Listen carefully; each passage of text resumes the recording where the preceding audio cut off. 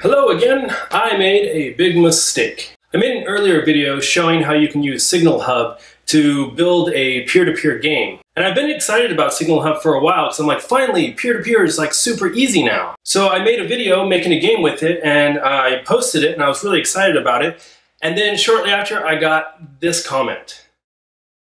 So I'm thinking, what? Of course it uses Webrtc. Let's check the source code here. Oh. It doesn't use Webrtc.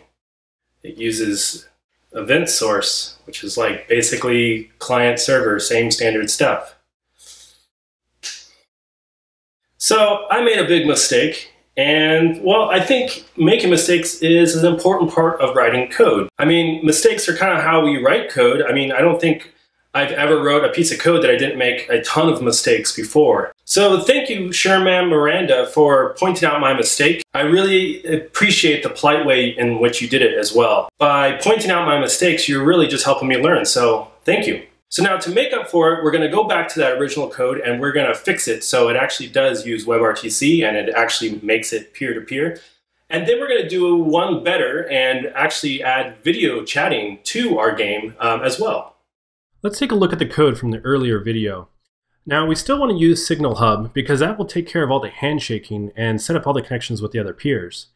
But the thing is we don't want to use Hub Subscribe or Hub Broadcast down here, as that just sends data to the server and then out to the clients, and that's not peer-to-peer. Instead, we want to install a library called Webrtc Swarm. So I'm going to do npm Webrtc Swarm and save it to my package JSON.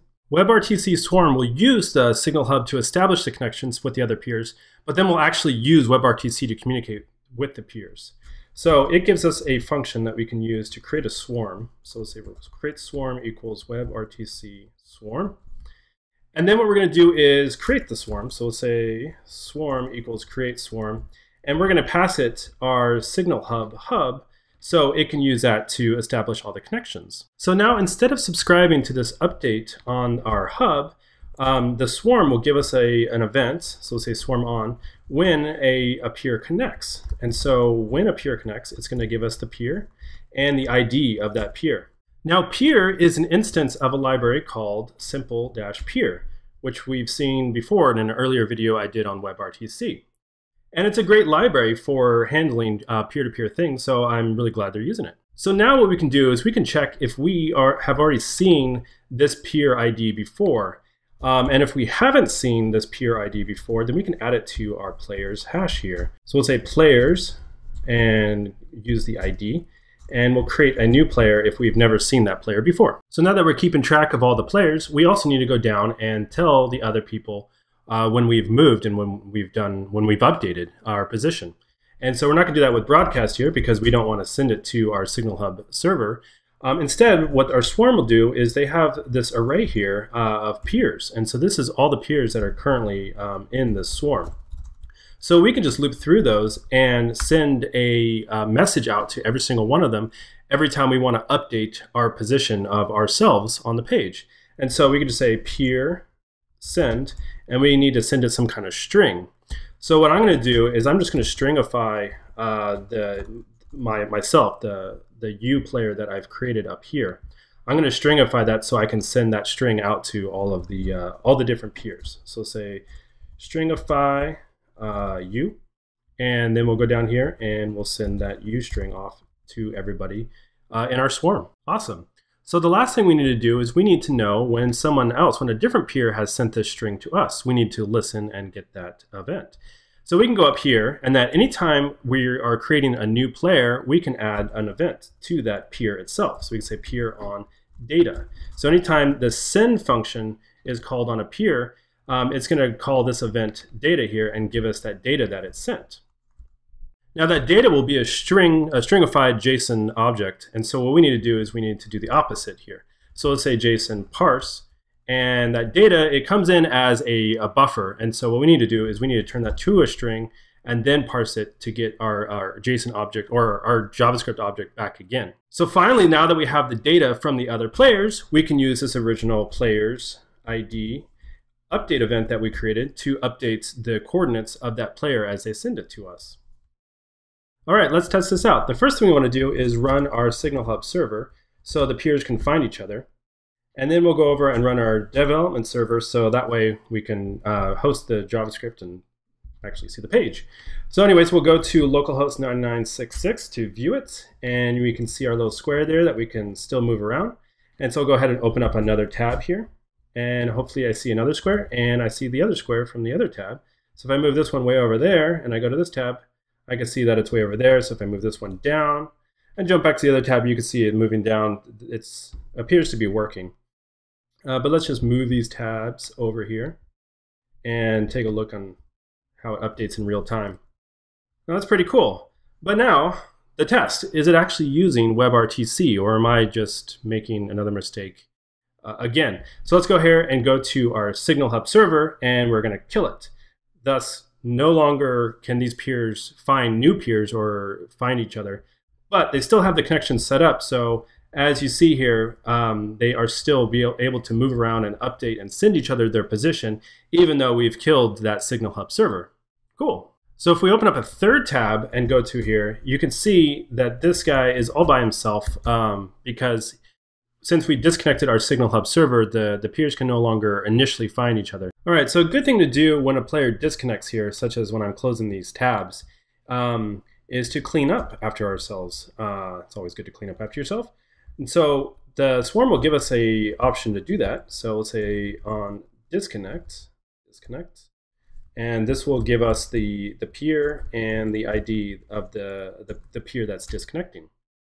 So with this, we can check our players array or players hash here for that ID. And so if it exists, what we want to do is first we want to clean up their elements off the page because we don't want it there anymore, no lingering players around. So let's say players ID, copy that, and we're going to take the element. And what we're going to do is we're going to get the parent node of the element, and then we can call remove child to remove that element. And then the last thing we want to do is just when and just delete the player out of the players out of the player's hash there, so we don't leave that lingering around. Cool. So now when a player disconnects, we handle all the cleanup. Now these colorful squares are rather boring. What we need to do is connect up video chat squares. So first, what we need to do is request to access the camera and the microphone from the person, because we can't do anything unless we have permission to do those. And so we can do that with get user media. So we'll say navigator media devices get user media, and this will request the microphone and video.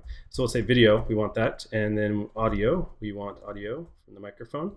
And so what this will do is this will return a promise here that we can just call then on. And this will return the stream if the user has agreed to do it. And what we're going to do is we're just going to wrap this entire code with it because we don't want to do anything unless the user has given us permission to access their microphone and camera here. Excellent. So now that we have the stream coming from our camera and our microphone, we can give this to our swarm so it sends out that stream out to the other peers. And so to do that, there's a second parameter on when you create the swarm of different various options. And one of those is the stream. So we're going to provide the stream that we got from our camera and microphone and give it to our swarm. Now we want to add the video stream from our own camera to our own little player square, as well as see the other player video streams. So we'll need to make some updates to our player class here. The first thing we want to do is instead of a div tag here for the element that represents the square, we're going to use a video tag so we can display video instead. Then the next thing we need to do is give it a way to add a stream, or basically set the source of this video to the stream as we get it. So we're going to add a function here called add stream, and it's going to take a parameter called stream. And then what we're going to do is we're going to grab the element that is this video tag that we've just created, and we're going to set the source object to that stream. And then what we're going to do is call play to start playing that video, or that streaming video. Now another thing is 16 by 16 would be pretty small videos, so we're going to update that to 64 by 64 to make this just a little bigger so we can see these videos. Then back to our main code. When we set up ourselves, we want to see ourselves in our little play video, so we need to add their stream. So when we requested the stream from our own camera here, we can add it here by calling add stream, the function we just added, and give it the stream here. Then going on down to anytime we get a new player connected, we also want to add their stream to their little elements. So what we're going to do is we're going to take the other player that's coming in, and we're going to call add stream on them, and we get the stream from peer.stream here, so we can add their video to their little square. Cool. Now let's give it a go. Let's refresh the page. It's going to request access to my microphone, and now I'm going to get like this super crazy echo, but hi. And so I can move around, and now I'm going to open up in another tab, and hopefully I get myself twice. Oh wait, we didn't start up our Signal Hub server again. Let's do that. And now refresh the page on both. And there you go. We have two little videos of my ugly face, and this delay thing is really freaking out. Well, I can fix that by taking off these headphones, and then I don't hear that crazy delay anymore. So let's test to see if this is still working over Webrtc. Let's go here and let's kill our signaling server and start moving our tabs around. Let me move this little guy out into the side so we can see it simultaneously here. And here, I'll move this square around. You can see that version of me moves around, and then move this around, that one works. So yeah, even though our signaling server is disconnected, it's still streaming and broadcasting over Webrtc. That's pretty cool. So thank you for letting me fix my mistake. And if you've ever made a mistake, then share this video and other people will make mistakes, I guess. Anyways, if you want to see more videos, then please subscribe. Thanks again for watching.